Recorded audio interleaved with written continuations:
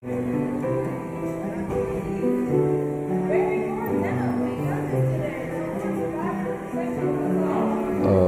name is Xing.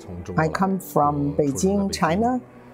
My occupation is free artist, filmmaker, and writer. 这样，因为小说嘛，主题就非常。So, in terms of fiction writing, the subject matter that I deal with is quite wide, quite varied.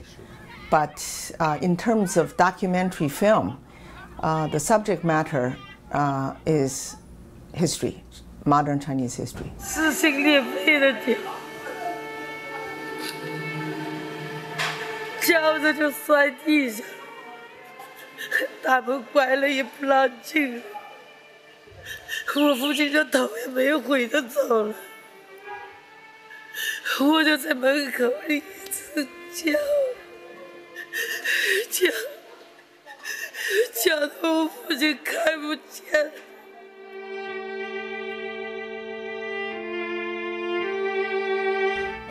这样我在。So this poem I fell in love with when I was a teenager, and in fact it reminded me of a Tang poem by Wang Bo.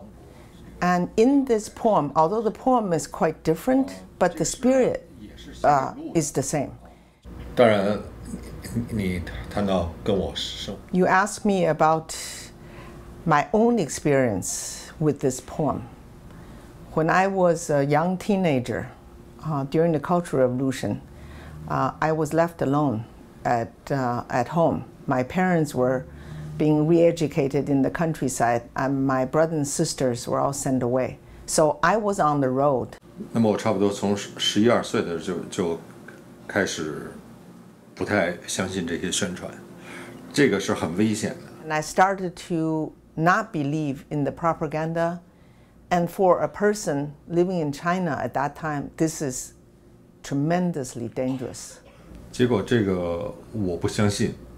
到15岁，果然给我带来一个大麻烦。So, by not believing, have brought me a great catastrophe when I was 15.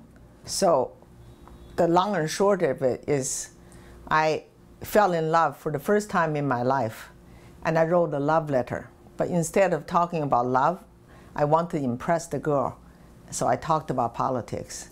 I told her all about my questioning of the system and my own independent thinking. And she was so overwhelmed, she turned the letter into the teacher. Without anybody knowing, the teacher actually is a policeman in the former life.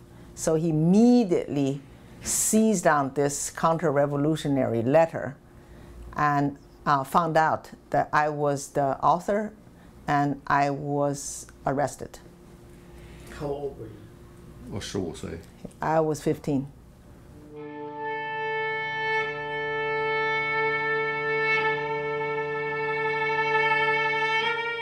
我走上大路，环顾四周，我相信这不是你的全部。我相信许多未曾看到的也存于这个大陆上。这里是关于包容的课堂，没有偏爱，没有拒绝。卷发的黑人。 罪犯、病人、文盲没有被拒绝。诞生在医生后面紧赶，乞丐流浪，醉汉晃晃悠悠，机械工聚会哄笑。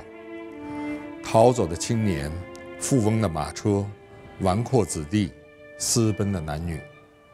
早市上的人，灵车，家具搬到镇上又搬回来。